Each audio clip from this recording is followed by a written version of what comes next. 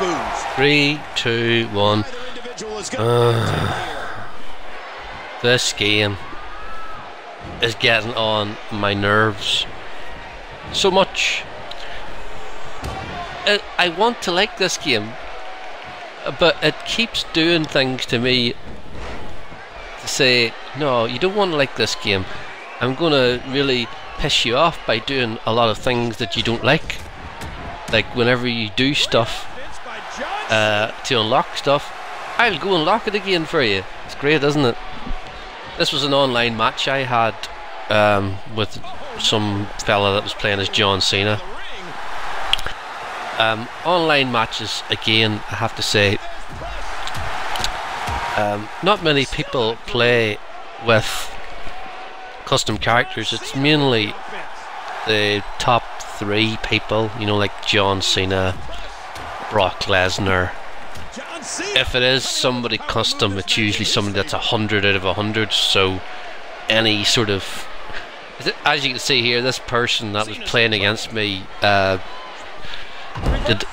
they call it the Lou Thez press, where they just jump on top of me and just hit me in the face all the time. But then you see these they call it collar and elbow tie-ups. This is another annoyance as well. It's just like a sort of quick time event, and you have to sort of move the right stick into the right position before the other person does to get the move. Not very good either. But I did record this because of what happens in this match. It just goes a bit mental. I don't know what happened. I'm guessing it wasn't a problem on my end. It must have been his end, or maybe it's just the game being rubbish. Probably I would say it's the game being rubbish. But this game, unfortunately, I think was it 2 or 3, maybe 2 weeks ago, I was getting annoyed with it, and Amazon were offering £32 to trade it in.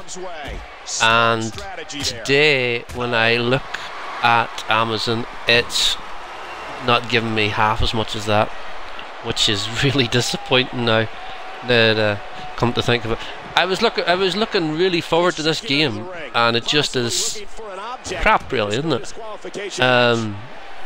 And when we talk about the serious injuries that John Cena has had to overcome, so I am trying to find WWE 2K15 on the Amazon to tell you how much it is. £19.70 gift card you can get now for it. And funnily enough, if you try and trade it in on Xbox 360, they'll give you 25 pence. That's how bad the game is on the Xbox. But I don't know whether it's because I got that guy left the game, and as you can see, he's going all over the place. I've never seen John Cena move as quick. Look at that, even the referee. But even that, you know what I mean, if the guy left the match, usually it would play on. But obviously it didn't, as you can see there. Now this is the bit I didn't like. I saw there's over 100 unlockables in the game, and I noticed on the loading screen it was telling me I had no unlockables out of 100 and whatever. So I goes, that can't be right. I've unlocked everything apart from William Regal. So I went into play to see the roster, and they're all gone. All those locks that you see there, I had unlocked them all, and now they aren't there. Which means if I wanted to, I would have to go back and play my showcase again. I'd have to go back and play my career again just to unlock them.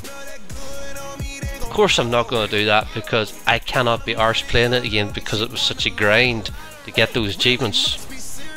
And now I'm getting pissed off because I can't really win online, and even at that, the online sucks so much. So there you go, that's another rant over about WWE 2K15.